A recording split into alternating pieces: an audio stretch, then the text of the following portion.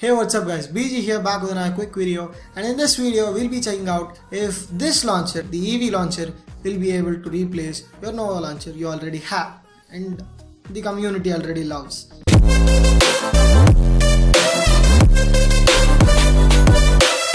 Before we jump into the video, I must mention that the Eevee launcher is completely free while I'm comparing it with the Nova launcher, which runs for around $2 on the Play Store.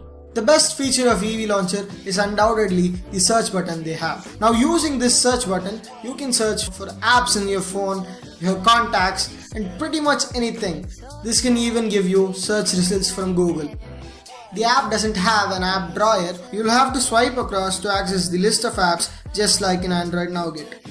If you jump into the settings, you will find a lot of options like the ability to change your icon pack, adjust the number of rows and columns, hide apps, add an @ badge to your icons and a lot more. Most of the features you find on the Nova launcher is pretty much already there on Eevee launcher. But to answer the question of the title of this video, can the Eevee launcher replace the Nova launcher you already have on your phone? The simple answer is not yet. Now I stressed on the word yet because the app does have a lot of features, but it is not fully packed like the Nova launcher. They have to improve in some of the areas like the customization of folders, the ability to change the gestures, and it would be awesome to see them add new stuff like the night mode on Nova launcher and a few others. I'd also love them to add an option to control your animations just like Nova does. Now this was actually one of the biggest selling points for Nova when they started out, and seeing Eevee launcher not having this is kind of a disappointment. Now don't get me wrong, this is fine or just perfect for normal users, which constitute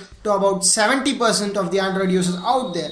But for the remaining of us, we would love to change the little things and customize the little things of Android, just like adding the transitions between apps, the changing the animations and whatnot. But we would like to end this video on a positive note, saying that you are getting an awesome launcher which has a great search bar and the ability to hide apps without paying anything.